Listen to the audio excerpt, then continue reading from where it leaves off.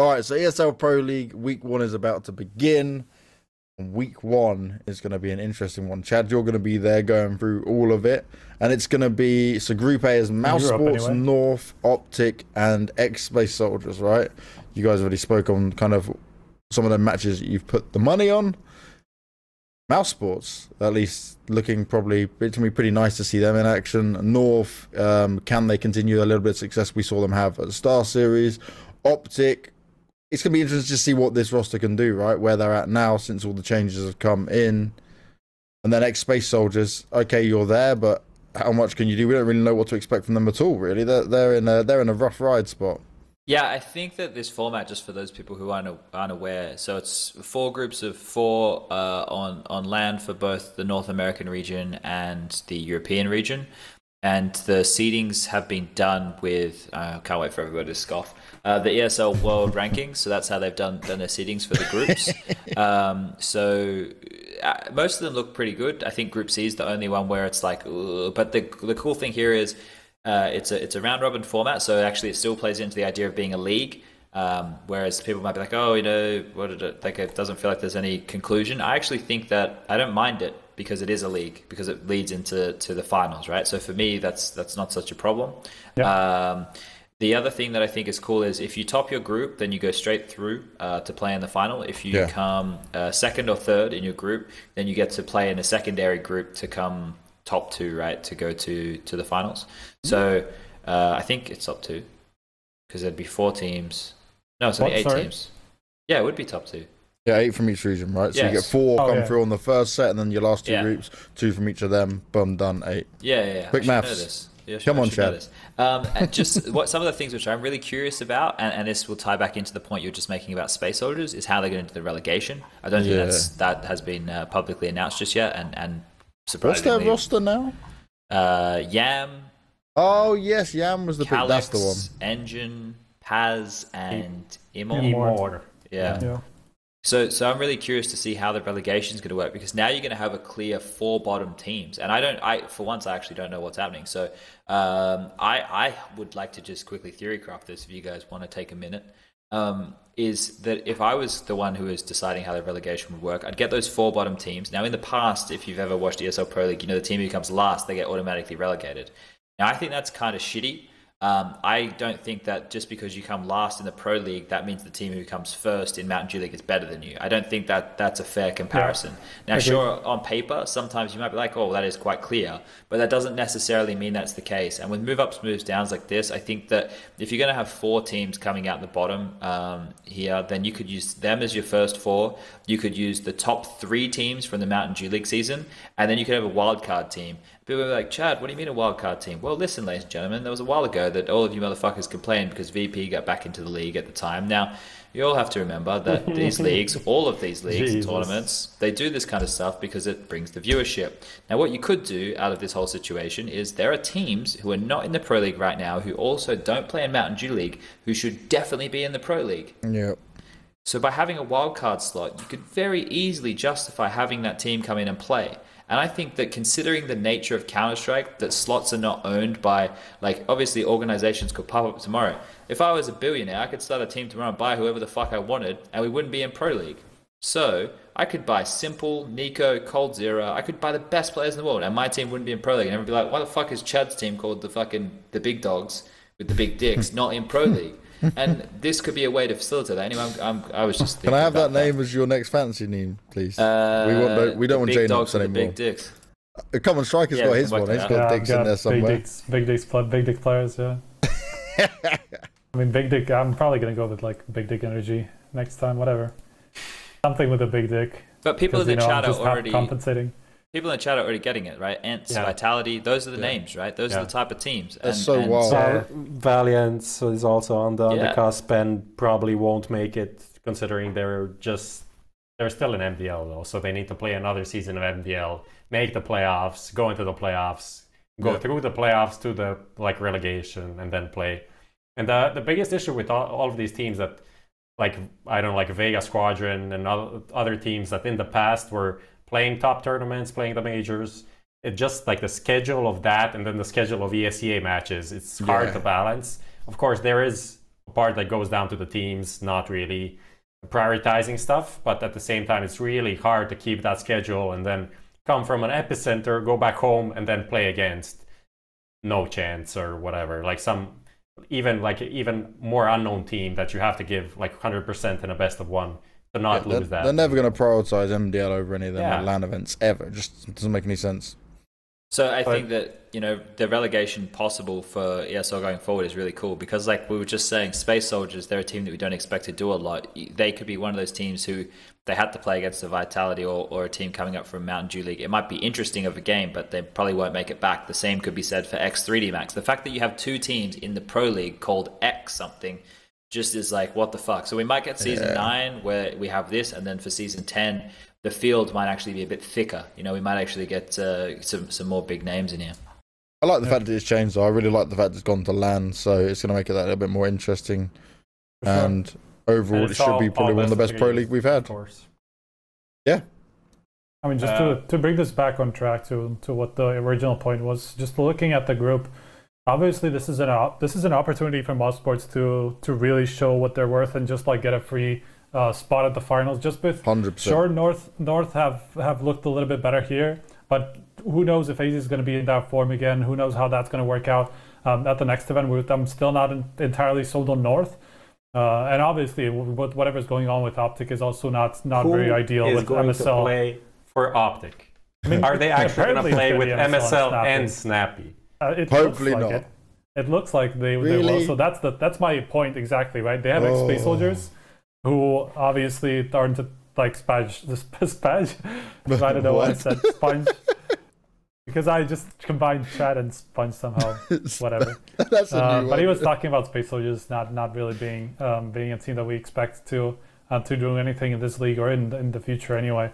So they have that, and the two Danish teams that obviously we have been kind of joking about for a long time, especially Optic, but even North have been kind of the butt of our jokes for a long time. So this is a really good chance for Mousesports to just really come out strong in their LAN debut.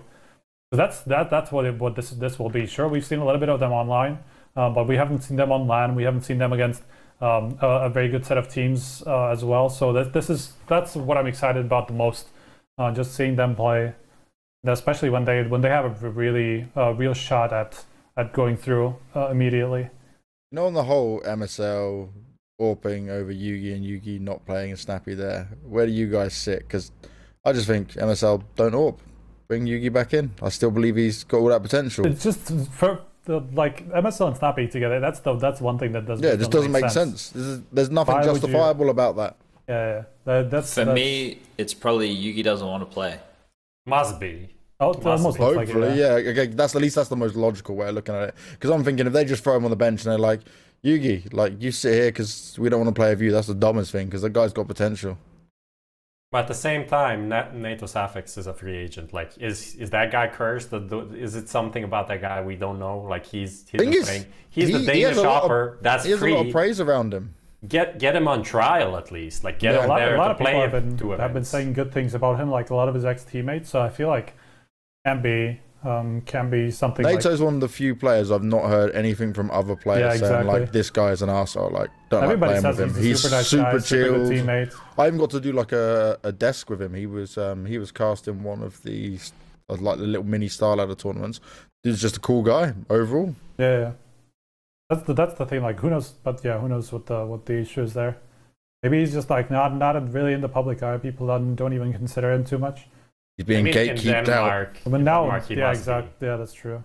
I mean, there is the part where he was like casting, doing YouTube, and all of that stuff that people maybe don't take him seriously. But at this point, are you really gonna play with Snappy as just a rifler and MSL on the op over getting a guy like a new guy? Like that doesn't make any sense.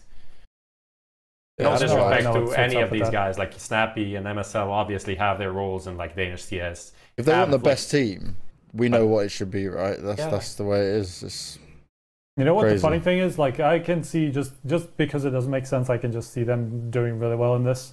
Yeah. Just because all of a sudden somehow beat everyone. Just because everything about Optic hasn't made sense so far, like that lineup should have done something good by now, right? And it's gonna be better than the old one. That's for sure. It can't be worse. It could Chad, be. Chad It is could still being be like worse. literally It could given still be AIDS worse. right now in the mind. He doesn't Not look much happy worse, at but it all. could still be worse. So No, I think about this, right? So from my perspective as somebody who has to sit there and fucking break the game down live on broadcast. All right, so you're going into week 1 of the offline event, and I have 3 teams who I literally can't go in. I have to go in and go, well, this is the LAN debut for 3 of these teams. What the fuck am I meant to say? yeah, Just go up it's to him, rough for right, you, man. it was before the event, and ask him face to face, chat, and be like, "Look, what the fuck's going on with you cunts?" Give Even me all if the I information."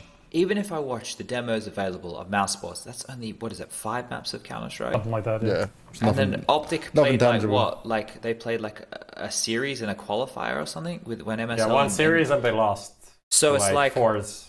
So all I can do is just theory craft the fuck out of everything.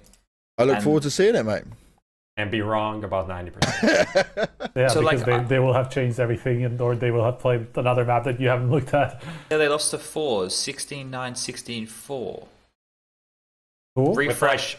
With like 0 minutes of Optic. practice. Yeah, I literally. know. But that's the thing. It's like, You can't really look into that and go, And "Oh also yeah, that's for- It's not good." even worth looking at that. It's No. It Also, fours have been really strong online lately, so that's another thing to consider. motherfucking face crack. He be wrecking faces. But that's what I'm. That Jerry, the in-game leader, God. the guy looks this is the this is a same rough one. as my friend, and it's fucked up. Like, I was doing an interview with Jerry, I'm like, this guy looks the same as a guy I spent a lot of time with. It's like, how can this be real?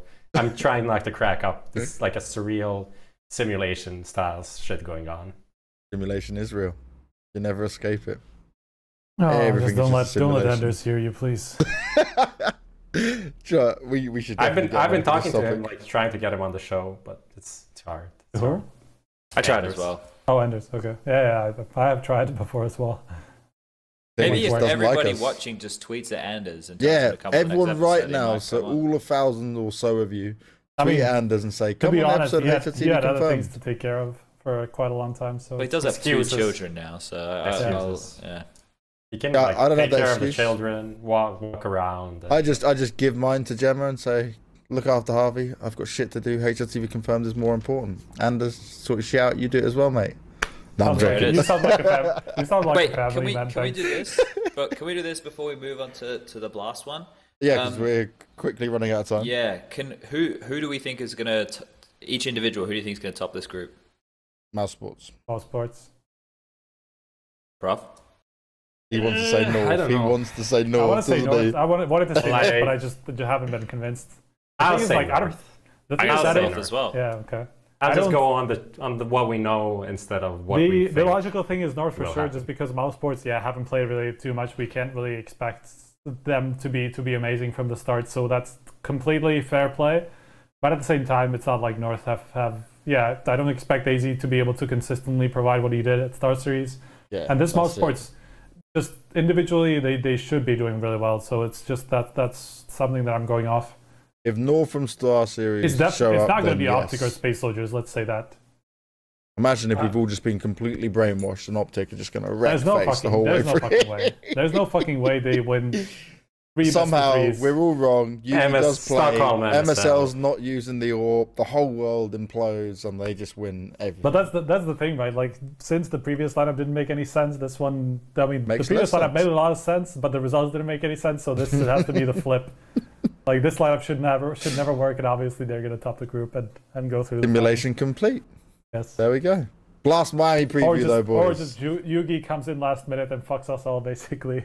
That could That's what I'm happen. saying. that. Yugi, Like, Yugi it That's could the coming thing. in Like, is the that's game the thing. changer. We don't know what's gonna happen with this team, and that's why I'm feeling for you, Sponge. Like, if this happens, or even if it doesn't happen, if it ends up being like this, there's nothing you can go off. And also on broadcast, you can like tell them they're like cunts. Yeah. for not You playing can't be anything. as Can't raw really as go you for are the with us. entertainment value that you can here at HLTV confirmed. But say Yes. Hopefully, That's why I we have have the this. hopefully I have the clipping available that I had at the minors and the major, because then I can just do lots of stuff in post. I Yeah, can cool. clip 'em and That'd get be 'em cool. done. That'd be really good. that'd be good. Yeah. Yeah.